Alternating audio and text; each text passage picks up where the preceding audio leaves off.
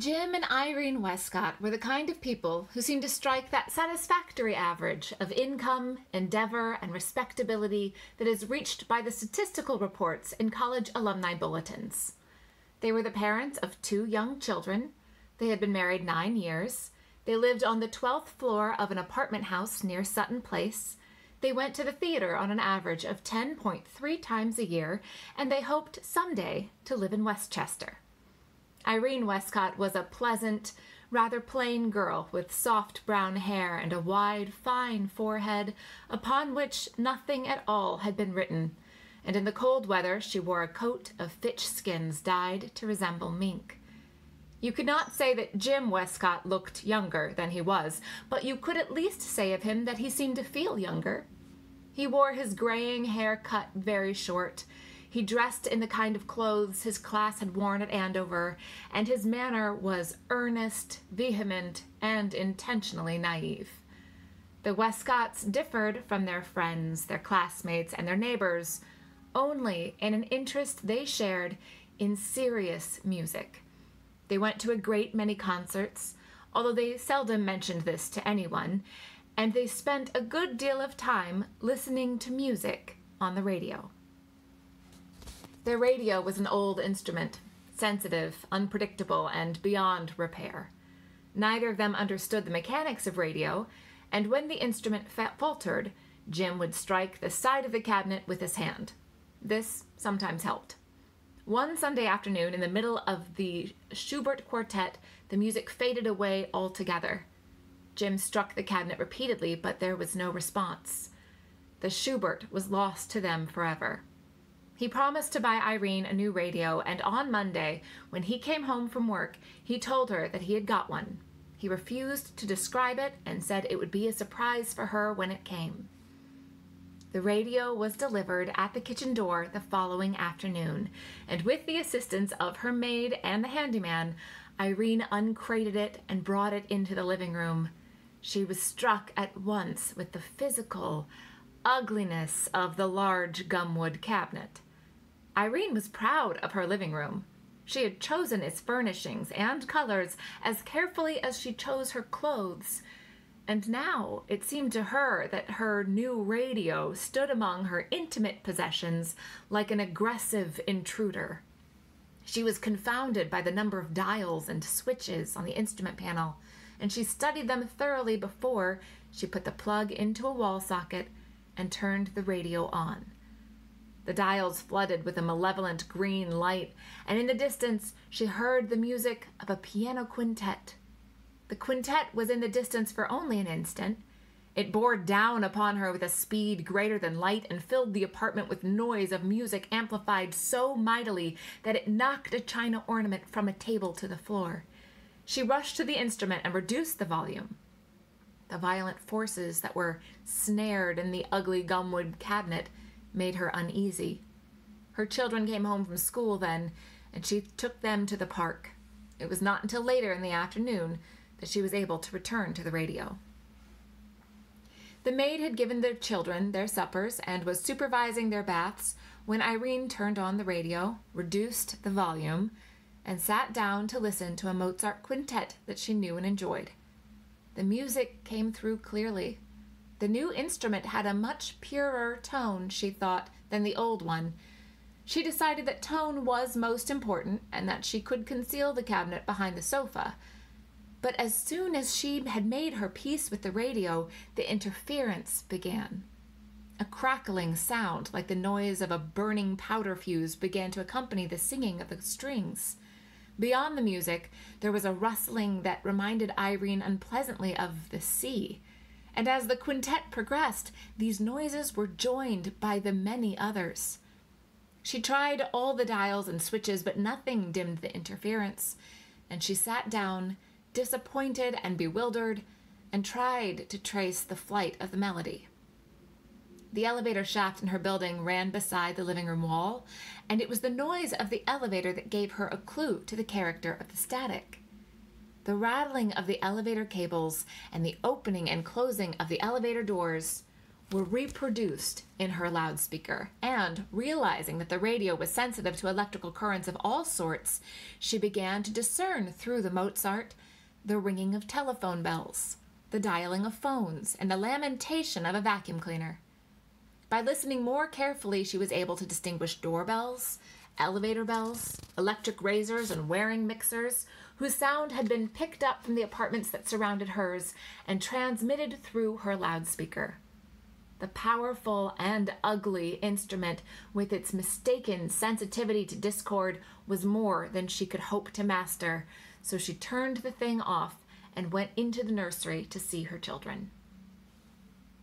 When Jim Westcott came home that night, he went to the radio confidently and worked the controls. He had the same sort of experience Irene had had. A man was speaking on the station Jim had chosen, and his voice swung instantly from the distance into a force so powerful that it shook the apartment. Jim turned the volume control and reduced the voice. Then, a minute or two later, the interference began. The ringing of telephones and doorbells set in, joined by the rasp of the elevator doors and the whir of cooking appliances. The character of the noise had changed since Irene had tried the radio earlier. The last of the electric razors was being unplugged, the vacuum cleaners had all been returned to their upright closets, and the static reflected that change in pace that overtakes the city after the sun goes down. He fiddled with the knobs but couldn't get rid of the noises, so he turned the radio off and told Irene that in the morning he'd call the people who had sold it to him and give them hell. The following afternoon, when Irene returned to the apartment from a luncheon date, the maid told her that a man had come and fixed the radio. Irene went into the living room before she took off her hat or her furs and tried the instrument. From the loudspeaker came a recording of the Missouri Waltz. It reminded her of the thin, scratchy music from an old-fashioned phonograph that she had sometimes heard across the lake where she spent her summers. She waited until the waltz had finished, expecting an explanation of the recording, but there was none. The music was followed by silence, and then the plaintive and scratchy record was repeated. She turned the dial and got a satisfactory burst of Caucasian music, thump of bare feet in the dust and the rattle of coin jewelry, but in the background she could hear the ringing of bells and a confusion of voices. Her children came home from school then, and she turned off the radio and went to the nursery. When Jim came home that night, he was tired, and he took a bath and changed his clothes.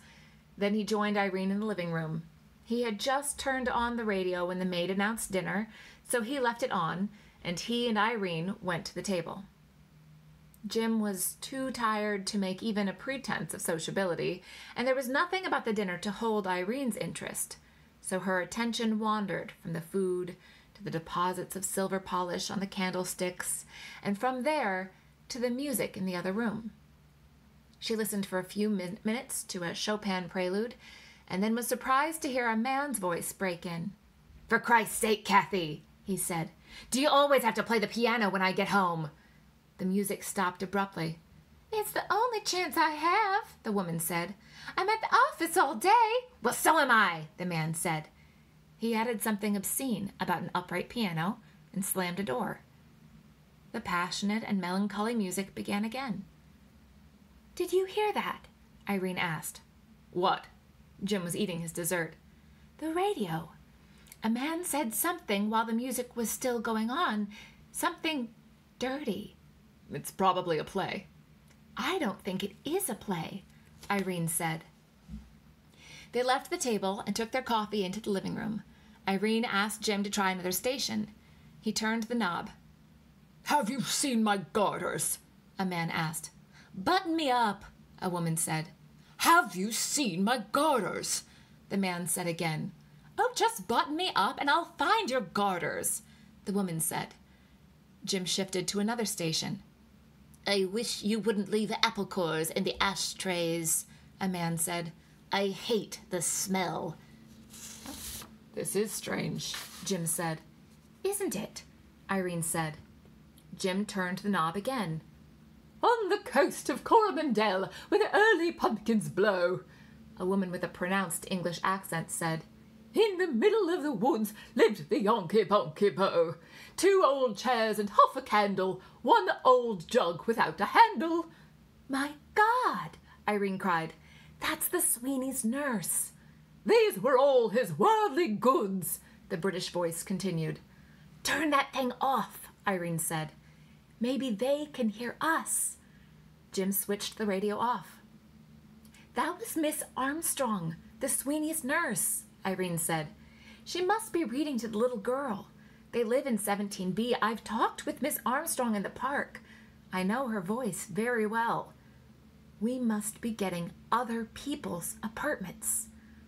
That's impossible, Jim said. Well, that was the Sweeney's nurse, Irene said hotly. I know her voice. I know it very well. I'm wondering if they can hear us.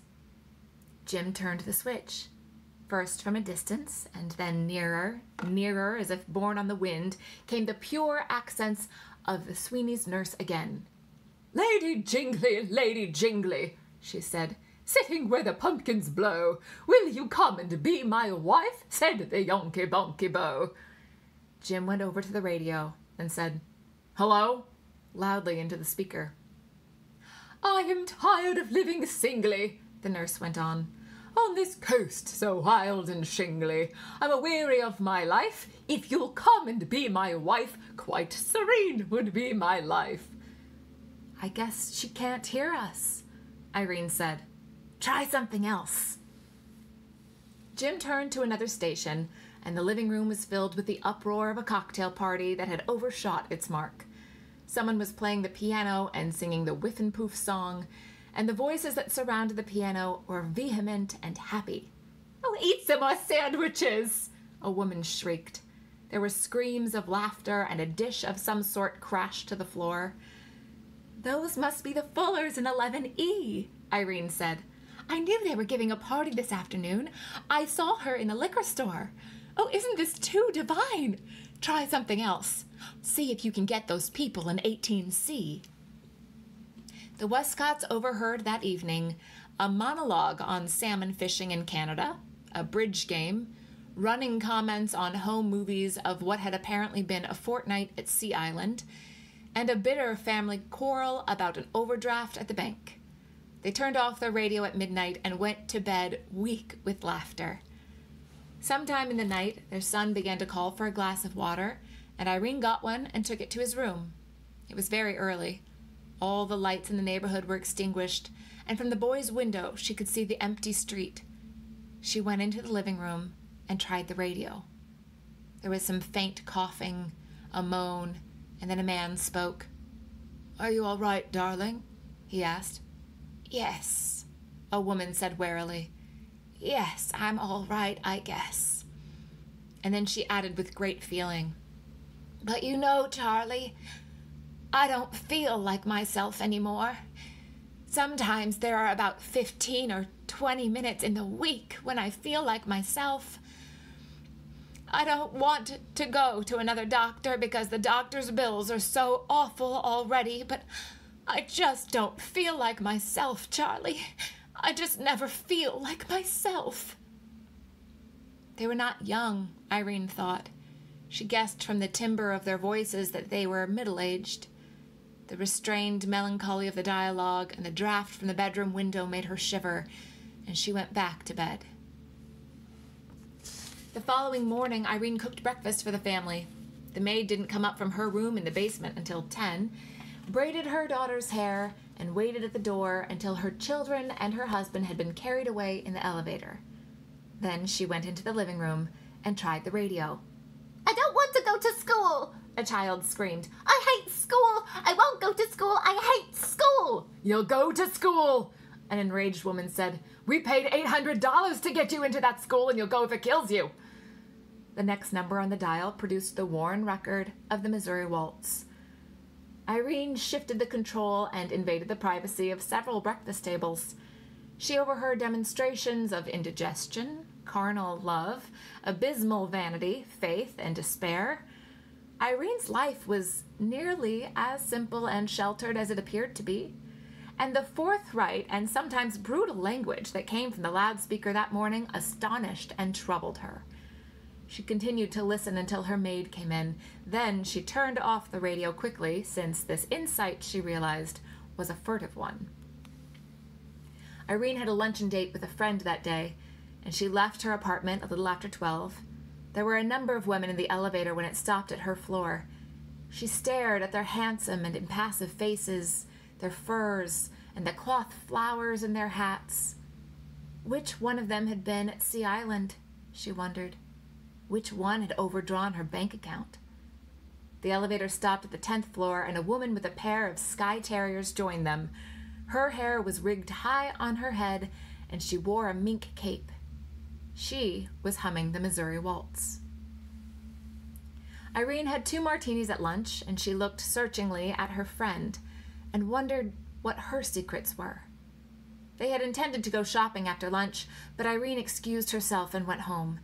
She told the maid that she was not to be disturbed. Then she went into the living room, closed the doors, and switched on the radio.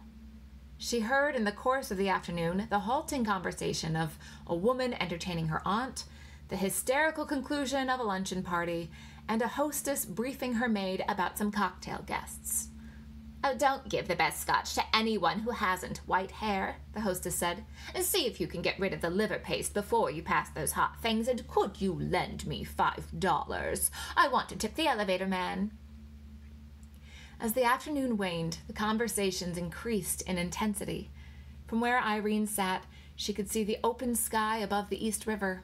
There were hundreds of clouds in the sky, as though the south wind had broken the winter into pieces and were blowing it north. And on her radio, she could hear the arrival of cocktail guests and the return of children and businessmen from their schools and offices. "I found a good-sized diamond on the bathroom floor this morning," a woman said. "It must have fallen out of the bracelet Mrs. Dunstan was wearing last night." "We'll sell it," a man said. "Take it down to the jeweler on Madison Avenue and sell it. Mrs. Dunstan won't know the difference, and we could use a couple $100. "Oranges and lemons, say the bells of St. Clement's," the Sweeney's nurse sang. "Halfpence and farthings, say the bells of St. Martin's. When will you pay me, say the bells at Old Bailey." "It's not a hat," a woman cried, and at her back roared a cocktail party. "It's not a hat, it's a love affair. That's what Walter Florell said. He said it's not a hat, it's a love affair." And then in a lower voice, the same woman added, "Oh, talk to somebody, for Christ's sake, honey, talk to somebody. If she catches you standing here not talking to anybody, she'll take us off her invitation list, and I love these parties." The Westcotts were going out for dinner that night, and when Jim came home, Irene was dressing. She seemed sad and vague, and he brought her a drink. They were dining with their friends in the neighborhood, and they walked to where they were going. The sky was broad and filled with light. It was one of those splendid spring evenings that excite memory and desire, and the air that touched their hands and faces felt very soft. A Salvation Army band was on the corner playing "Jesus is Sweeter." Irene drew her husband's arm and held him there for a minute to hear the music. "They are really such nice people, aren't they?" she said. "They have such nice faces. Actually, they're so much nicer than a lot of the people we know." She took a bill from her purse and walked over and dropped it into the tambourine. There was in her face, when she returned to her husband, a look of radiant melancholy that he was not familiar with. And her conduct at the dinner party that night seemed strange to him too. She interrupted her hostess rudely and stared at the people across the table from her with an intensity for which she would have punished her children. It was still mild when they walked home from the party, and Irene looked up at the spring stars. "How far the little candle throws its beams," she exclaimed. "So shines a good deed in a naughty world." She waited that night until Jim had fallen asleep, and then went out into the living room and turned on the radio. Jim came home at about 6 the next night. Emma, the maid, let him in. and he had taken off his hat and was taking off his coat when Irene ran into the hall. Her face was shining with tears and her hair was disordered. "Go up to 16C, Jim," she screamed. "Don't take off your coat. Go up to 16C. Mr. Osborne's beating his wife. They've been quarreling since 4 o'clock, and now he is hitting her. Go up there and stop him." From the radio in the living room, Jim heard screams, obscenities, and thuds. "You know you don't have to listen to this sort of thing," he said. He strode into the living room and turned the switch. "It's indecent," he said. "It's like looking into windows. You know you don't have to listen to this sort of thing. You can turn it off." "Oh, it's so terrible. It's so dreadful," Irene was sobbing. "I've been listening all day, and it's so depressing." "Well, if it's so depressing, why do you listen to it? I bought this damned radio to give you some pleasure," he said. "I paid a great deal of money for it. I thought it might make you happy. I wanted to make you happy." Don't quarrel with me," she moaned, and laid her head on his shoulder. "All the others have been quarreling all day. Everybody's been quarreling. They're all worried about money. Mrs. Hutchinson's mother is dying of cancer in Florida, and they don't have enough money to send her to the Mayo Clinic. At least Mr. Hutchinson says they don't have enough money. And some woman in this building is having an affair with the handyman, with that hideous handyman. It's too disgusting. And Mrs. Melville has heart trouble, and Mr. Hendricks is going to lose his job in April, and Mrs. Hendricks is horrid about the whole thing. And that girl that plays the Missouri Waltz is a whore, a common whore. And the elevator man has tuberculosis, and Mr. Osborne has been beating his wife." She wailed. She trembled with grief and checked the stream of tears down her face with the heel of her palm. "Well, why do you have to listen?" Jim asked again. "Why do you have to listen to this stuff if it makes you miserable?" "Oh, don't," she cried. "Life is too terrible, too sordid and awful.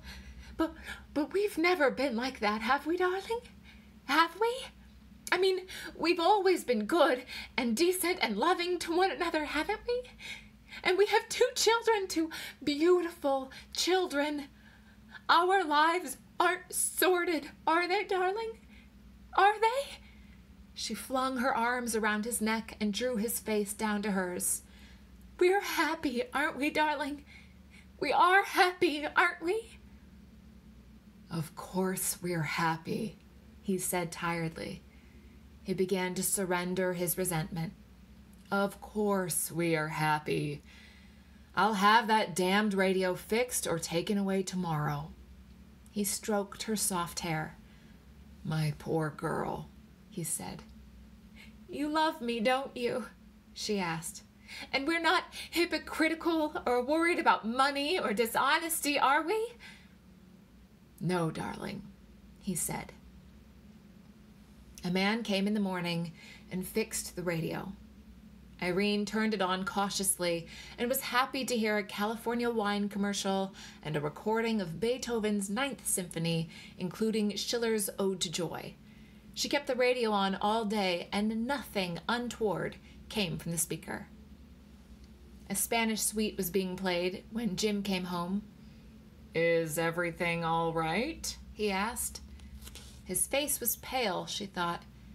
They had some cocktails and went into dinner to the Anvil chorus from Il Trovatore. This was followed by Debussy's La Mer. "I paid the bill for the radio today," Jim said. "It cost $400. I hope you'll get some enjoyment out of it." "Oh, I'm sure I will," Irene said.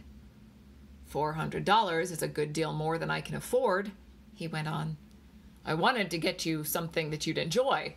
It's the last extravagance we'll indulge in this year. I see you haven't paid your clothing bills yet. I saw them on your dressing table." He looked directly at her. "Why did you tell me you paid them? Why did you lie to me?" "I just didn't want you to worry, Jim," she said. She drank some water. "I'll be able to pay my bills out of this month's allowance. There were the slipcovers last month and that party. You've got to learn to handle the money I give you a little more intelligently, Irene, he said. You've got to understand that we don't have as much money this year as we had last. I had a very sobering talk with Mitchell today. No one is buying anything. We're spending all our time promoting new issues, and you know how long that takes. I'm not getting any younger, you know. I'm 37. My hair will be gray next year. I haven't done as well as I hope to do, and I don't suppose things will get any better. Yes, dear, she said. We've got to start cutting down, Jim said. We've got to think of the children. To be perfectly frank with you, I worry about money a great deal. I'm not at all sure of the future. No one is. If anything should happen to me, there's the insurance, but that won't go very far today. I've worked awfully hard to give you and the children comfortable lives, he said bitterly. I don't like to see all my energies, all my youth wasted in fur coats and radios and slipcovers and... Please, Jim, she said. Please. They'll hear us. Who will hear us? Emma can't hear us. The radio. Oh, I'm sick, he shouted. I'm sick to death of your apprehensiveness. The radio can't hear us. Nobody can hear us. And what if they can hear us? Who cares? Irene got up from the table and went into the living room. Jim went to the door and shouted from there. Why are you so Christly all of a sudden? What's turned you overnight into a convent girl? You stole your mother's jewelry before they probated her will. You never gave your sister a cent of that money that was intended for her, not even when she needed it. You made Grace Howland's life miserable, and where was all your piety and your virtue when you went to that abortionist? I'll never forget how cool you were. You packed your bag and went off to have that child murdered as if you were going to Nassau. If you'd had any reasons, if you'd had any good reasons... Irene stood for a minute before the hideous cabinet, disgraced and sickened. But she held her hand on the switch before she extinguished the music and the voices, hoping the instrument might speak to her kindly, that she might hear the Sweeney's nurse. Jim continued to shout at her from the door. The voice on the radio was suave and noncommittal. An early morning railroad disaster in Tokyo, the loudspeaker said. Killed 29 people. A fire in a Catholic hospital near Buffalo for the care of blind children was extinguished early this morning by nuns. The temperature is 47. The humidity is 89.